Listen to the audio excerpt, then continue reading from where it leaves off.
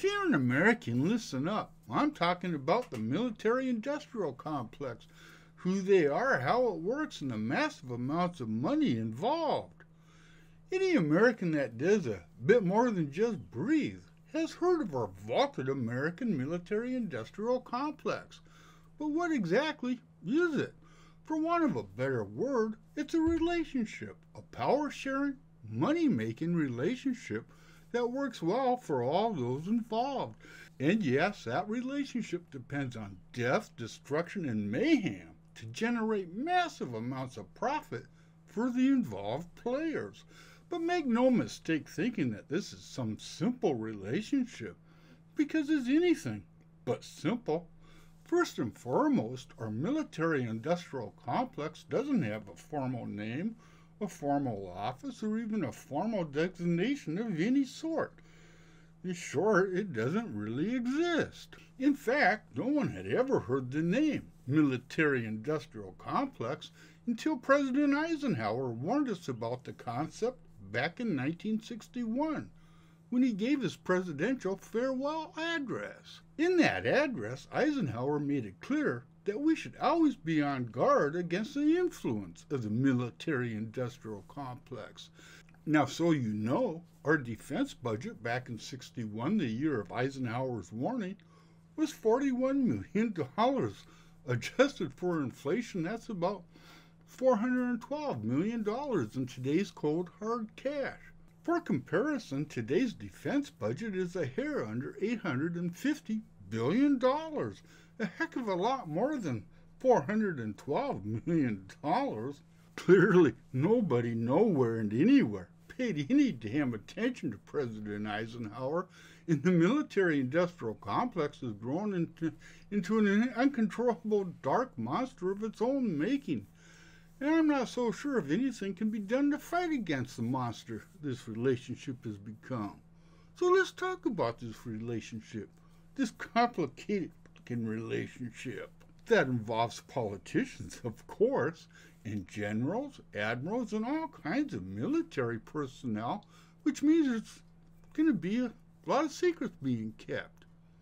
Then there's the arms suppliers, the builders of all this death and destruction, and their lackeys, the lobbyists in Washington, buying those politicians. And then finally there's the American people who have the final say. Okay, that's a mistake. We the people don't have any say whatsoever.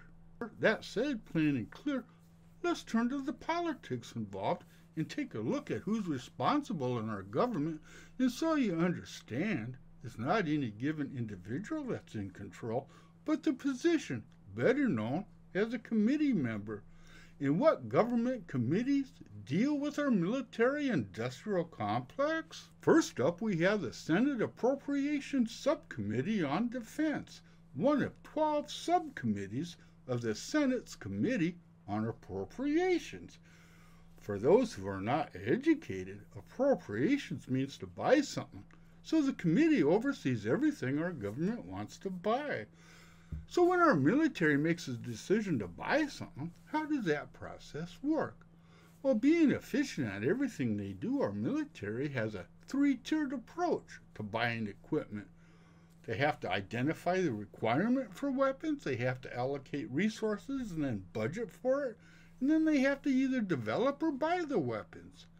And for each approach, there's a department to accomplish said goals. And once those said goals are reached, the project is put out to bid. And yes, the military has to take the lowest bid that meets specifications. But if there's good cause, they don't have to take the lowest bidder.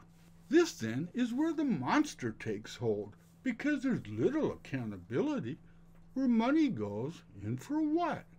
When an organization loses track of 61% of its assets, you'd think the company would collapse, go under, cease to exist, or at the very least, have its CEO fired. But not with the military. And you gotta wonder, why ain't anybody on any committee anywhere in government concerned about the lack of accountability? Might just be because of how much money the corporate lobbyists are contributing to their campaigns. I ain't got no proof of that, because it's all a big money game. Do you really believe nobody knows where 61% of the military assets are? I don't, not for a second.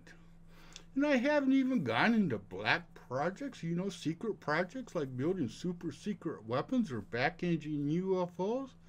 Hell, who knows what they're all up to? And I haven't even talked about the relationships between major contractors and the military.